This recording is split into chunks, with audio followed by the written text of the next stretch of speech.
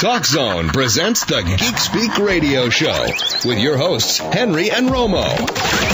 Your top spot for everything entertainment and pop culture, including TV, movies, comics, casting news, and more. Now, here are your hosts, Henry and Romo.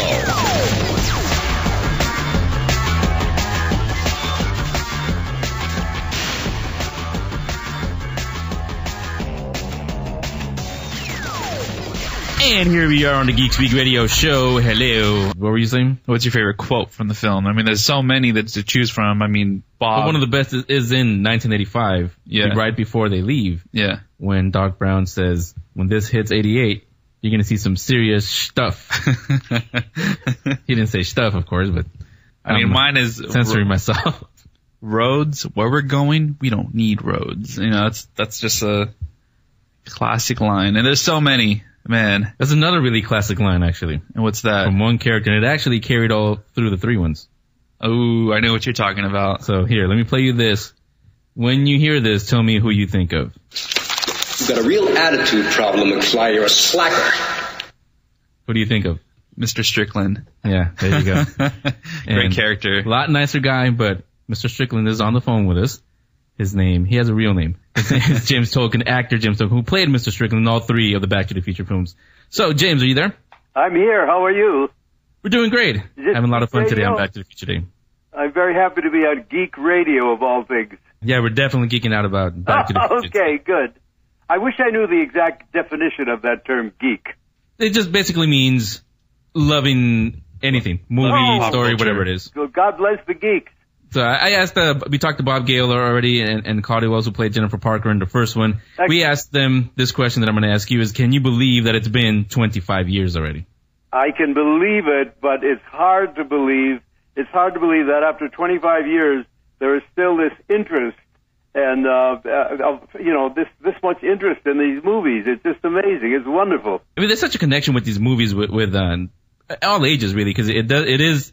You know, obviously it has Michael J. Fox, and that goes to the young people. But it also has when he sees his parents, and that appeals to our parents and grandparents. Yes, of course, absolutely. Can you tell us some stories from the set that you remember? Well, I remember so many stories. The original, the thing I remember most is, first of all, being hired, and then after 7 weeks of shooting, in which there was another actor playing the part that Michael J. Fox played. He was fired.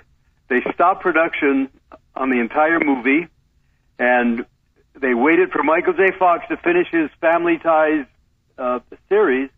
Pulled a move by Robert Zemeckis and Bob Gale, and in that move, they could have either gone down the toilet or they could have gone on to what they have gone on to become is tremendously successful.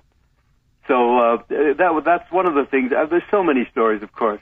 We actually talked about that with Bob Gale a few minutes ago. And that was the actor was Eric Stoltz that you're talking about. It's all over the internet now. He was an excellent actor, incidentally. Yeah, and I also played an interview with Michael J. Fox before we started all the interviews today, and Michael J. Fox, he mentioned that to him, one of the reasons why they think they had to replace Eric Stoltz was because Eric just didn't have that comedic timing that was needed for that role, the Marty McFly role. Well, you could call it comedic timing. You could call it any number of things. The fact is, he did not have the light, airy quality that Michael J. Fox brought to the movie, and you either have that or you don't.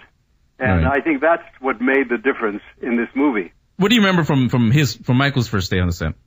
I really don't remember very much, except here's this little guy came on, and he was so bright and so talented, and he did everything with ease.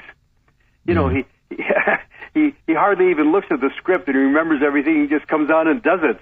I'm amazed, because I'm a New York actor, I'm a theater actor. I'm used to having weeks of rehearsal and previews and openings, but these bright young guys, man, certainly impressed me. Was there a lot of ad-libbing, or did he stick pretty close to the script? No ad-libbing. No ad-libbing. When you have a script as good as we had, you don't want any ad-libbing. You just want the precise line.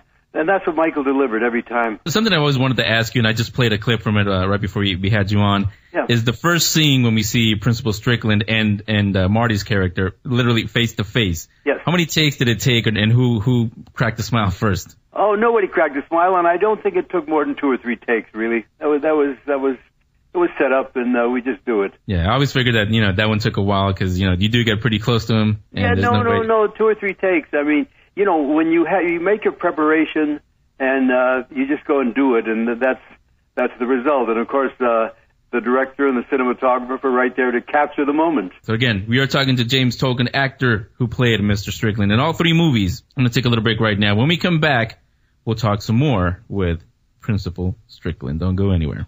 Geek Speak Radio Show will be right back.